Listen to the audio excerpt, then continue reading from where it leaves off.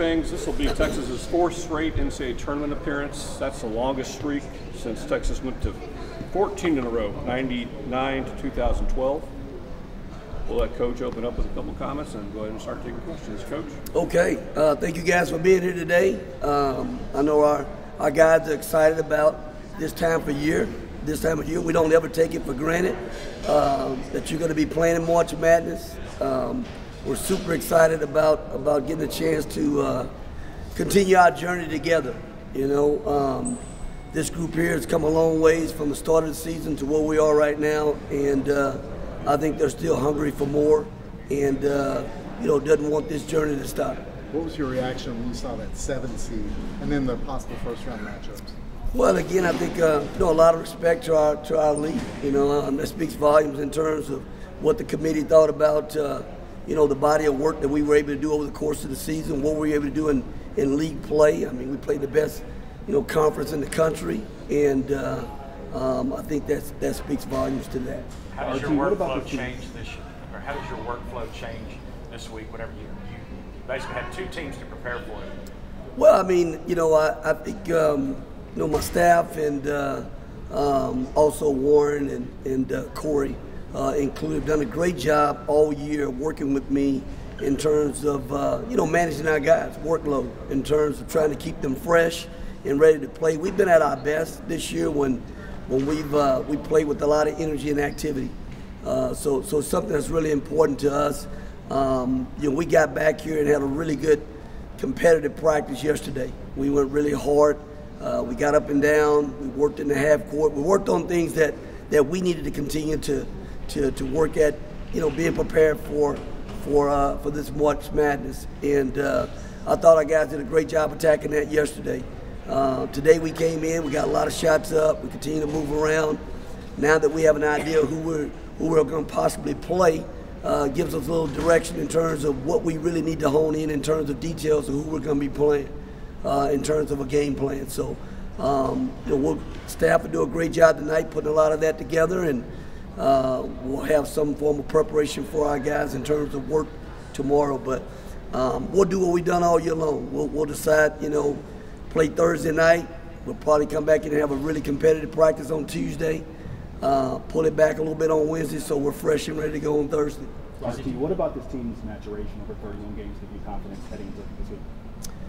Well, Eric, we evolved a couple of times, to be honest, just based on getting guys healthy and getting guys back in the fold.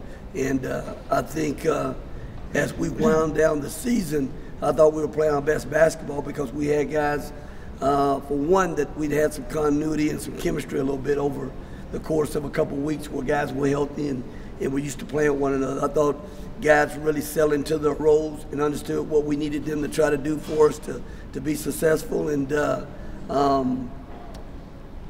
we didn't get the result we wanted at the Big 12 tournament, but we've been playing great up until that point. We played a great half at the Big 12 tournament. We just didn't play the second half the way we needed to. But we've come a long ways, and I think, again, we're playing as good as anybody in the country. You say anything to Caden? Because he could meet his former team in the first round. He's very familiar with those guys. He's familiar with a great coach and that's done a great job. Coach Bennett's done a great job with Virginia. Won a national championship. And his team's always played great defense, and they do a great job in transition defense. Some of the best in the country. So don't leave out Colorado State. Now I've watched Colorado State several times this year, and Nico's done a great job with his group over there as well, and they have a kid that's from Texas, Isaiah Stevens, who's one of the best point guards in the country, and he's a winner. He won a state championship in high school at Allen High School, and he's made a believer out of a lot of us over the years in terms of how good he's been in his career as well. Rodney, you've been to the NCAA tournament obviously a number of times. How do you deal with sort of the chaotic nature of, okay, now we have a bracket, now we're waiting on a game time, we have to travel, and all the things that come along with this leading into Thursday? You know what, you start trying to lean on some of that experience, Josh, to be honest with you. And I've been blessed to be a part of March Madness. This is my 16th time going to the tournament, as a coach. So other guys on my staff, Frank Hate's been 14, You know, Steve McLean's been 6. You know, Augie's been 19 times. I know all this because we looked it all up. And I told all our guys, I want that guys, we've been here. We understand what this time of year is about. And you know, I think the most pivotal thing in terms of this time of year is you have to have a connected team and a team that's really hungry and really want more this time of year. You know, I said to our guys, it's not always the best team that wins this time of year. It's the team that shows up for 40 minutes and they play their best on a neutral court for 40 minutes. Y'all gonna have a watch party or anything with the guys? That's the Big 12. How's that getting you guys ready? You got 8 teams in and represented well? No, absolutely. I think, Cedric, you know, when you play in the league the way we had to play this year, navigate through this season in terms of every game you played was really an NCAA tournament game. It was an NCAA tournament caliber team you were playing every night, whether you were at home or on the road.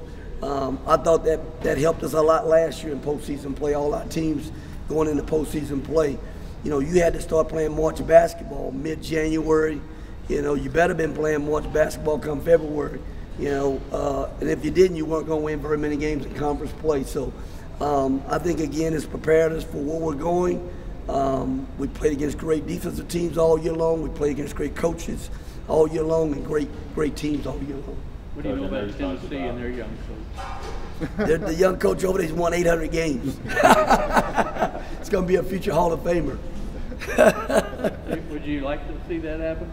Well, you know what the biggest thing, Kurt, is, and the hardest thing in 16 years in the tournament? The first game is always the hardest game.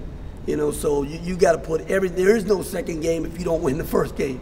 So you got to put everything you have into game number 1. You'll deal with game number 2 if you're fortunate and blessed to get to the next one. Okay, you'll deal with that one then. But only thing we can think of right now is Virginia and Colorado State is all we can think of right now. And 2 well-coached teams, 2 teams that have done extremely well this season. And that's all we have guaranteed in front of us right now. You going to get the guys together for a watch party or anything on Tuesday? We've done our watch party already. So, you know, we just got to get down to business and, again, just lock into the details of what we have to do to continue to get better and put ourselves in the best position to continue on this journey this season. You mentioned not getting the results you wanted in Kansas City, but how much has these last couple of days helped prepare for this week? Well, I mean, again, you know, Corey, you're going to have these games with you one night, you know, in the Big 12 and then Big 12 tournament one night. You know, you take it, you know, win and lose. And fortunate enough for us, we're obviously have another opportunity in postseason play. But our guys came back, you know, we took a day and a half off, really. I mean, we took Thursday, we took Friday. We came back and got after it yesterday. And our guys were excited about being back in the gym again and having an opportunity to extend their season and, you know, just want to continue to be together and not want this season to end. If it's Virginia, would Caden be in charge of the scouting report? You know what? Good Lord bless. You know, we'll deal with that when the opportunity presents itself. We can only think about, you know, again, Colorado State's had a great season as well. Two high-level programs, teams that have done extremely well this year. He'll be very familiar with those guys, though. I mean, he knows, obviously, you know, that he was a part of a great defensive program there while he was there. So, is it a disadvantage not knowing who you play yet at all? You know, you know, this time of year, you just have to be happy with being in the tournament and having another opportunity. I mean, you really can't complain about where you are, when you play, who you play. You just got to be blessed and say, man, thank God that we're in the tournament and we have another opportunity to go out and try to play our best basketball this season. Regardless of what happens, as far as the second round is concerned, whenever you have these situations maybe on like the shoot around like the day before, whenever you have like old friends in the coaching business or former coach, like in the case of Coach Barnes, do you guys have a chance to catch up? Will you take that chance, or are those situations more all business and we'll catch up later? Yeah, I think at that point, I think everybody's kind of locked into their teams and kind of what they have to do to put their guys in the best position. So, obviously, Coach has been a great mentor to myself, part of my, consider Coach family. But he'll take care of his family during this time, and I'll take care of my family right now during this time. and we'll just, we'll do what we have to do in terms of trying to be prepared to try to win a ball game. One or two last ones? It was just, if you say one strength for Colorado and Colorado State and Virginia, what's their main strength, would you say? Well, I mean, again, if you watch Coach Bennett teams over the years, I mean, he's always been a defensive-minded team. His teams have always been, at the top of their league and top in the country in terms of defensive efficiency. They do a great job. I alluded to the fact earlier, transition defense. They always get back and get their defense set. You talk about Colorado State. I think, again, watching them play this year, you have an older group. Isaiah Stevens is one of the best point guards in the country. He manages the game. He runs the team. They got other really good players as well that can shoot the basketball, really good shooting team. So, two really good ball clubs, again, that have had great years and both played in really good conferences this year. Anything jump out at you from a coach's perspective, big picture with the tournament? A seed here or a #1 seed there or conference? No, I think everybody's body of work has put them in position of where they are right now. But I think at the end of the day, whether you have a #1 beside your name, whether you have a 16 beside your name, everyone's in the tournament has had a great year, and they're excited about the next opportunity, and it's on a neutral court. And it's for 40 minutes. And like I said earlier, it's not always the best team that wins. It's the team that shows up on that given day and plays for 40 minutes from start to finish, high-level basketball. Thanks all. Thank you, guys.